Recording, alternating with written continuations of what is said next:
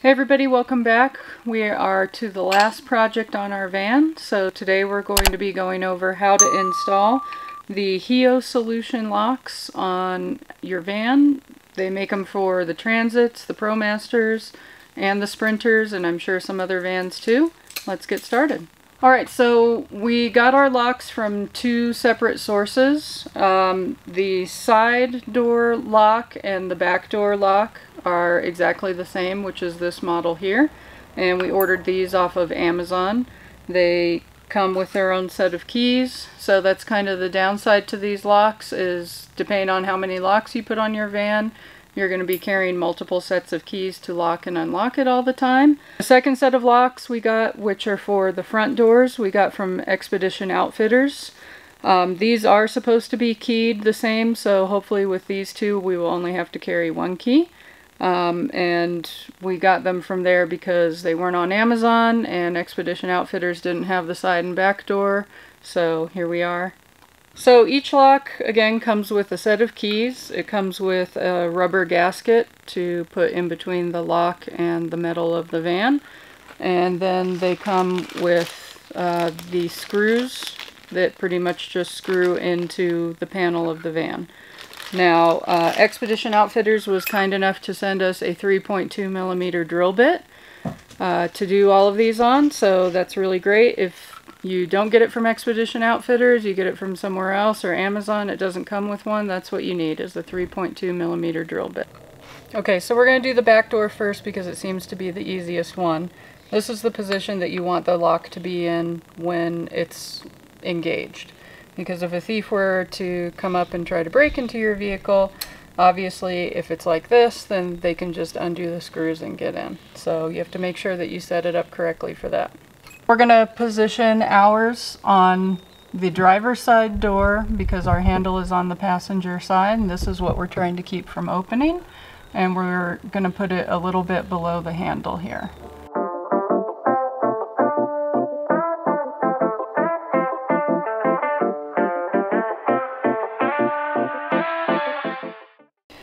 I'm going to take an extra step and just do a little tap into the sheet metal so it's easier to get the drill bit.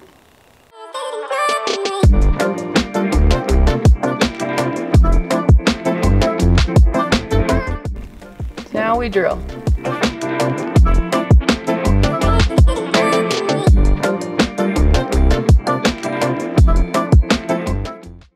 I have the pilot holes drilled. Now I'm gonna just place the gasket behind here. There's no sticky panel or anything on it, so you have to make sure that it lines up pretty well and just kind of hold it on there while you're getting it installed, I guess. Now HEOSolution is very adamant in their instructions that you don't use a drill or any kind of power tool to install these, that you screw them in by hand, so that's what we're going to do.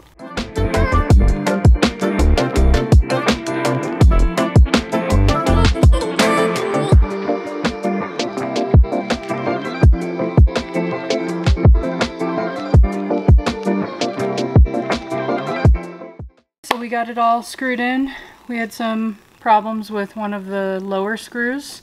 It was drilled through all the way, but for whatever reason it wouldn't go in. I tried a screw from one of the other kits. It went right in, no problem. So your mileage may vary on that. Just keep in mind you might have to change things out. But let's close her up and see how it works.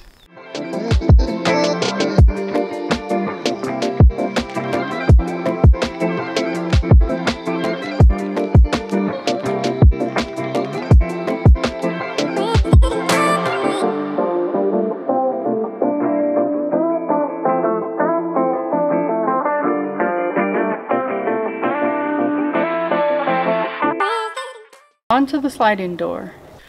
Okay, so the next one is the sliding door, which is exactly the same as the back door. You might be wondering, how the heck is this thing supposed to go on? Because I originally thought it was going on the front of the door where the actual handle is, and it's not. It's supposed to go on the back here, so when you pop open the sliding door, it keeps it from sliding backwards. Now, with this one, what the instructions say is they want you to mount it above the sliding door rail, I think it says at least 10 centimeters above. 10 centimeters above the... However, if you're like us and you have a window here, you don't want to put it there because the window is probably going to break when somebody tries to open the door. So we're going to have to put it below the rail. I guess you could also put it way at the top if you want to, but even me being 5 feet and 11 inches tall, that is way too high up for us to try to unlock it. So we're going to decide here where we're going to put it and then drill it in and get it installed. If you're like us and you have a window and you have to put it below the rail, the first thing you have to decide on where you're going to place it involves the paneling on the inside of your sliding door. If you have replaced the stock paneling on the inside of your sliding door with a thicker piece of wood or something like a lot of people do, you have to make sure that when you open the door to slide it, that it's going to clear this. A lot of people use some really thick wood on there, and what happens is you'll get the door about halfway open and then it's going to rub on that panel and you're not going to be able to open the door the rest of the way. Good for security, not good for trying to actually live in the van. We have just a regular panel on here that we put back on. If you saw our debacle with the sliding door panel, you'll know why. So I'm thinking we're not going to have any issues, but double check just to make sure. Okay, so we're going to put it right here, right below the sliding rail. We have a little bit more clearance on the top when it comes to that panel. We have some flex kind of in the middle and we're not sure how well it'll work. So looks like it's going to clear really well right here. So basically the install is exactly the same as the back door.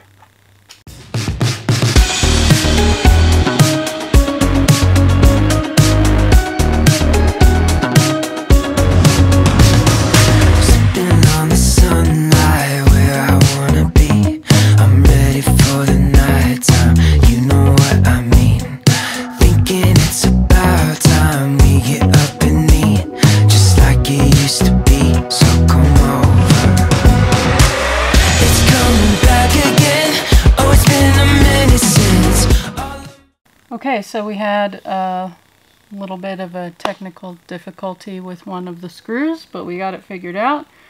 It's all installed. Let's test it out.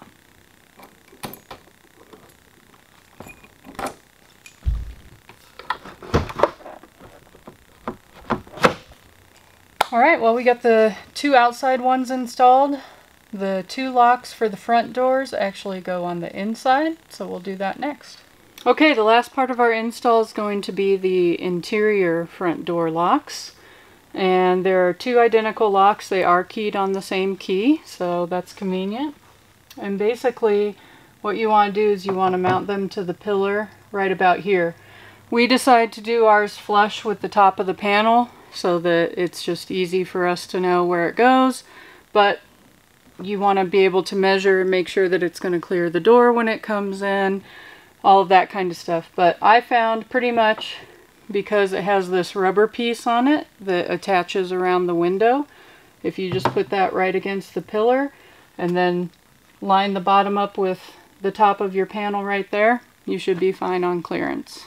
Okay, step one, marking the holes where you're going to drill it. So we don't have a pin that reaches into these holes really far, so we are using a small screwdriver covered with Sharpie,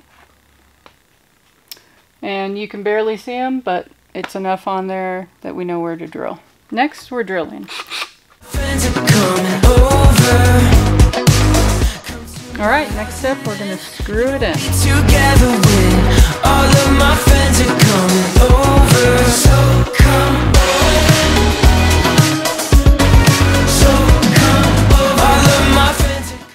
Alright, so the next part is going to be installing this little door plate where the latch goes. On some of the older models, they didn't come with these, and I've noticed that some people have installed it without these.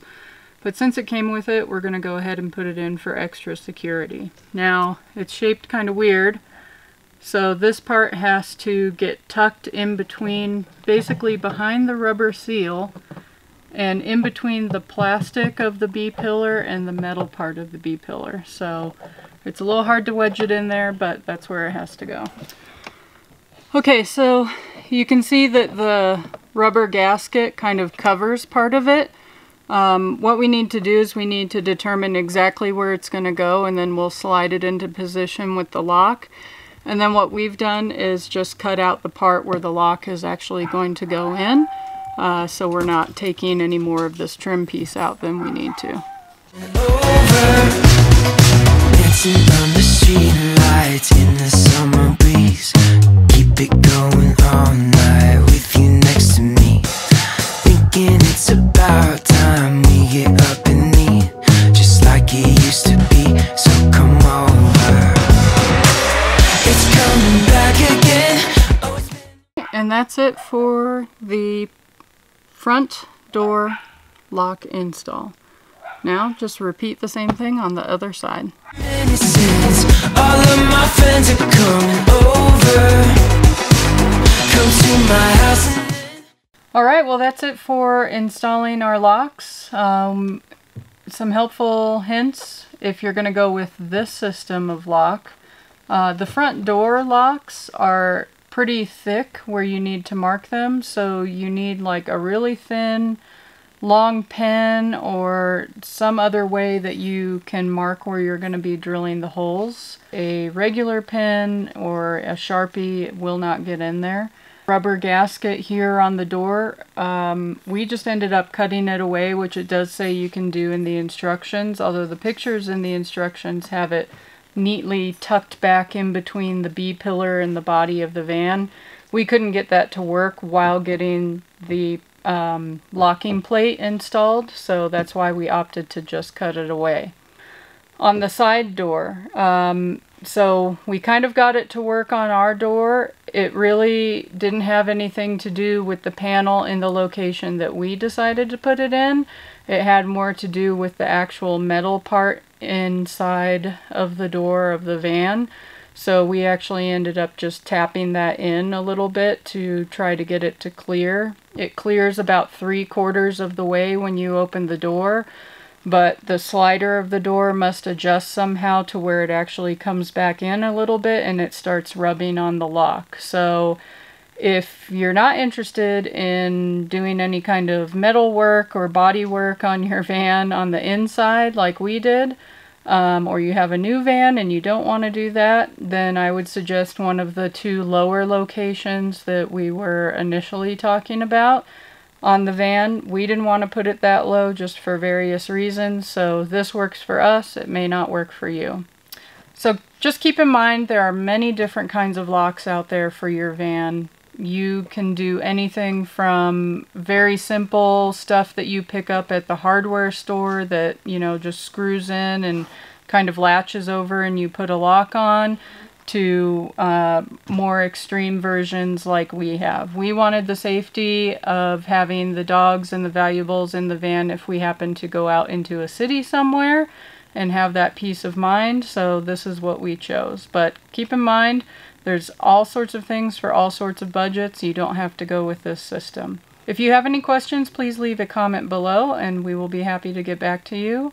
In the meantime, if you're interested in van life, van conversions, or traveling, hit the notification bell. Consider subscribing to our channel. Also, you can see us in between videos on Instagram. And until next time, bye.